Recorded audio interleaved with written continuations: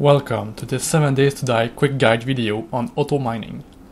This guide doesn't apply to console users.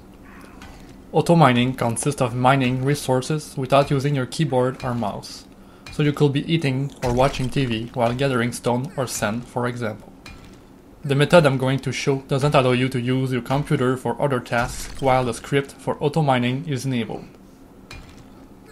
To get started, download the program AutoHotkeys from the link in the description. What it does is allow you to run various scripts that you or other people made to do a variety of things. In our case, we will use it to run the script I already made for auto mining. When it's installed, simply download the script in the video description and put it somewhere you can easily access.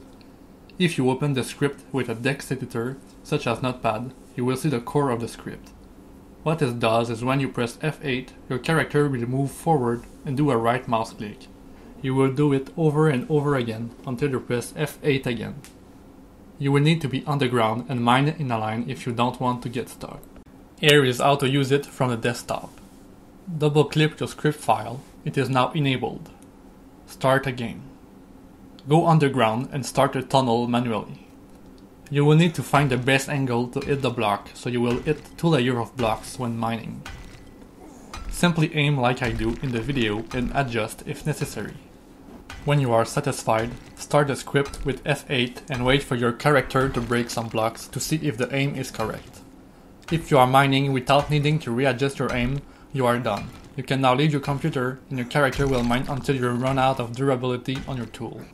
I've added in the script 2 other functions, which use the F7 and F9 key.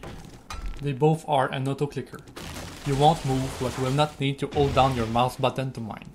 This can be useful when you break down trees or rocks above the surface. F7 is to auto-hit with the left mouse button and F9 is to auto-hit with the right mouse button. Now with some additional advice. If you plan on not going back on the computer for a while, make sure that your character has his food and water bar full when enabling the script. You don't want to die from starvation. Clean up your inventory before starting, as you might be full before you run out of durability. This auto mining method will create a very long 1x2 tunnel, so it might be good to look at the map beforehand and plan where you want it to be built. The script cannot be used with engine tools such as the Auger.